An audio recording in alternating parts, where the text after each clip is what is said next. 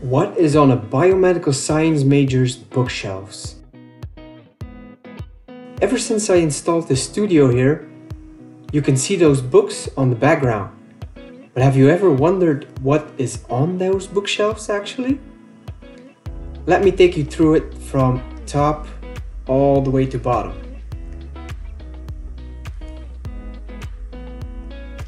So these are basically 3 PhD dissertations based on nanobody technology involving cancer. If you've seen earlier vlogs, you know that I tried a PhD before, which was involving nanobodies in the cancer field. Actually, cancer is one of my interests also.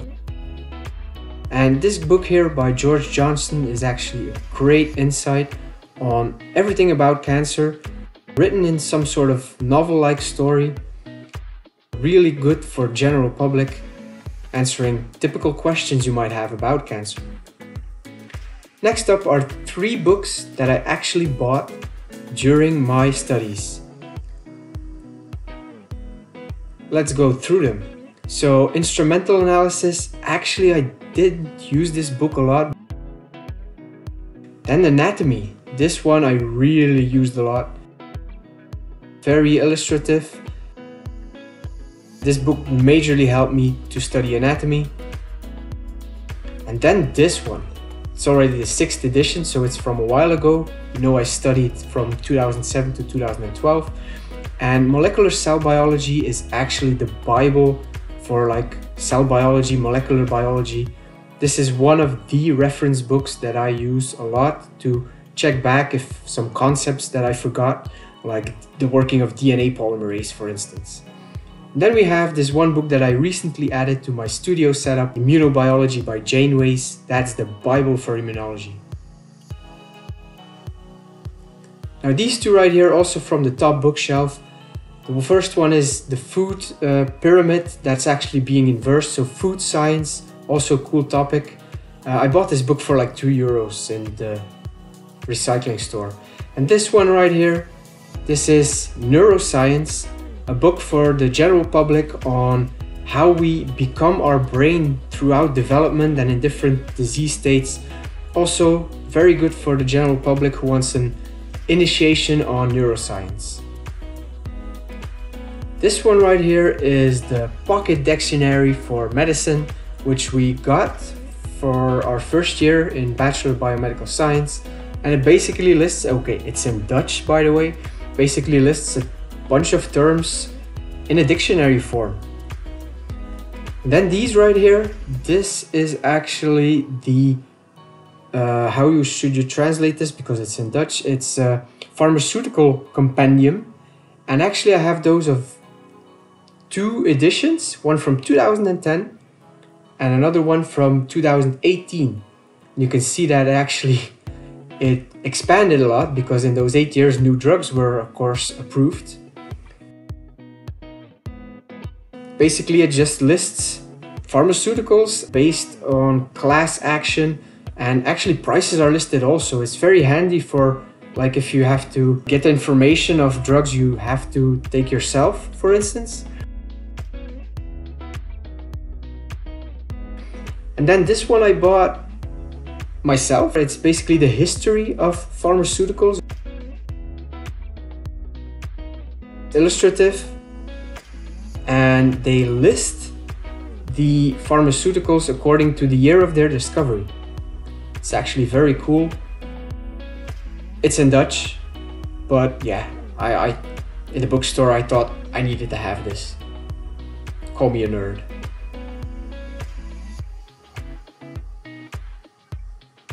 Then I'll take you through all my courses, actually biochemistry 1, 2, molecular biology 2, histology from 2nd bachelor, microbiology from 3rd bachelor, medical gene technology, human genetics, 1 shelf higher up, oh no, still same shelf, lab animal science 1 and 2,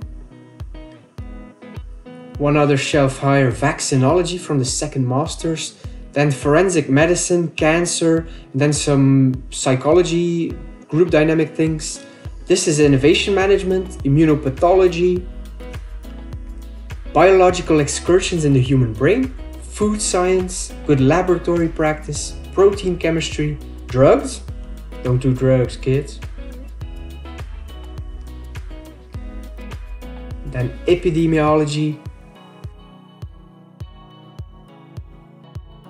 and pharmacology.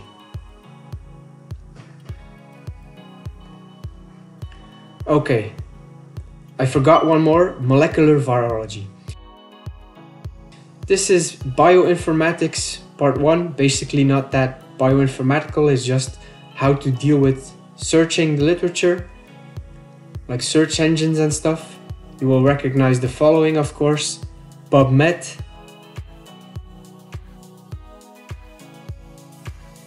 embryology and organogenesis, second bachelor's, 2008, 2009, yeah, I'm that old.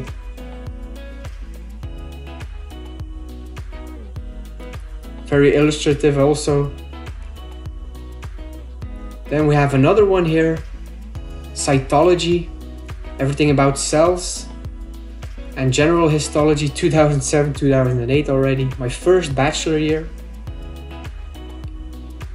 So these were like slides, and then you see where I marked it when I studied it. Basically, you get a lot of this in the functional anatomy handbook that I just showed earlier also. You can find a lot of stuff of this also in that handbook. Then we have physiology. Physiology is actually cool. It's initially about how cells communicate in the first part. The second part, I couldn't find the course anymore. So here you have action potentials, how neurotransmission is done. Here's like neuromuscular ending.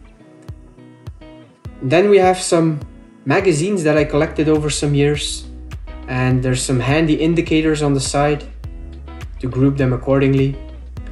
Then in the bottom drawer, actually tucked away, is mathematics from my high school years, 2007. That's the final high school year. I was 17 back then. I just kept this. Nostalgia, I guess. Even though I didn't like mathematics anymore at the end. I barely made it. And this one right here is sentimental. It's the physics book of my mother, 1980 to 81. And this reminds me that, yeah, my skills come from somewhere. Cool story, you might have noticed on the bottom shelf this bottle casket thing. It's actually a whiskey that I got from a former supervisor at my biotech company where I worked 5 years, thanking me for all the work I did on a certain project. I'm saving this bottle for once I finish my PhD. Then I'll take a sip of this whiskey. It will be so good. As always guys, thanks so much for watching. If you like this video, please like, subscribe, share. And I'll see you in the next one. The next one I'll take you through the rest of my books, which are non-scientific. Cheers.